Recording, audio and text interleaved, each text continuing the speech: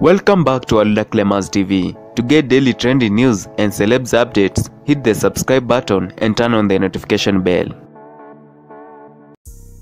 5 days ago, a 20-year-old woman identified as Shirleen Mukami took to Twitter to seek help from well-wishers for financial support in their alleged initiative called Baby Shower Sisters.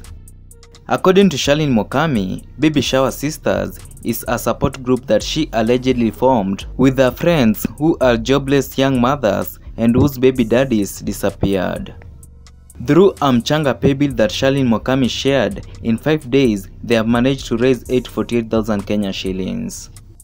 However, the whole thing has turned out to be a scam as exposed by blogger Edgar Obare. According to an informant to Edgar Obare, the story shared by Shirleen Mukami is a fake story masterminded by her baby daddy Cabugah to con Kenyans. The informant added that Cabugah trained Shirleen well on what to say, just in case she got questioned. According to Cabugah's profile on social media, he's a blogger, writer, former journalist at Ghafla Kenya, and social media strategist. It is reported that he planned the whole thing so as to buy a new car to replace his car that was involved in an accident recently.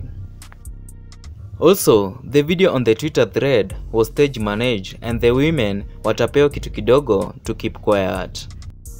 Cabugah, whose real name is Kenneth Cabugah Gashie, is the one behind the mchanga account and is not the first time for him to con Kenyans.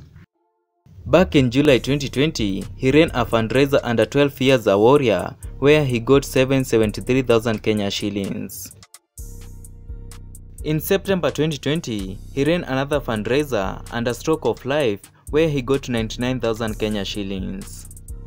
And now he has gotten 848,000 Kenya shillings from Shirleen Mukami's story.